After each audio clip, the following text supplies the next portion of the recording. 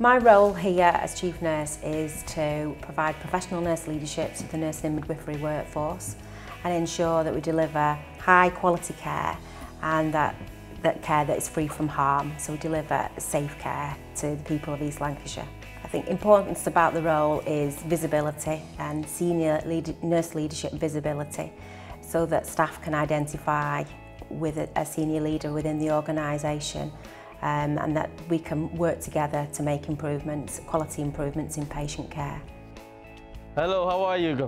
How are you this morning? Safe, personal, effective care is linked in to the organisation's objectives, and it's clearly linked in to the Chief Nursing Officer's nursing strategy, the 6 C's. It gives a focus for every member of the workforce.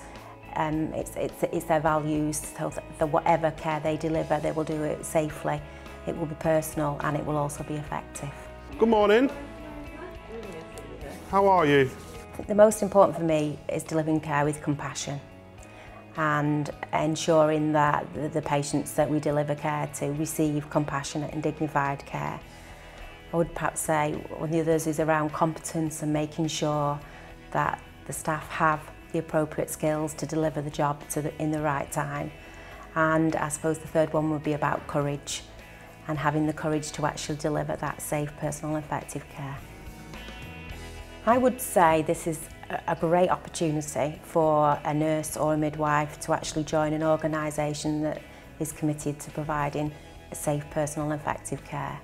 I think there are challenges for any organisation in the NHS, but it's an opportunity for them to work on some quality improvement, provide patient safety initiatives and also develop their own skills to be a future nurse leader within an NHS organisation.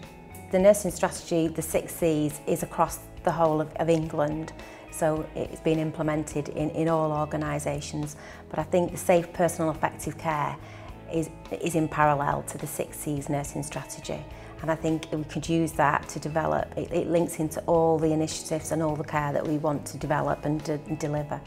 I think there's some real opportunities for you as a nurse to develop your skills, to work with the organisation and nursing colleagues to deliver the organisational objectives and to be safe, personal, effective all the time and to make you really proud in your profession.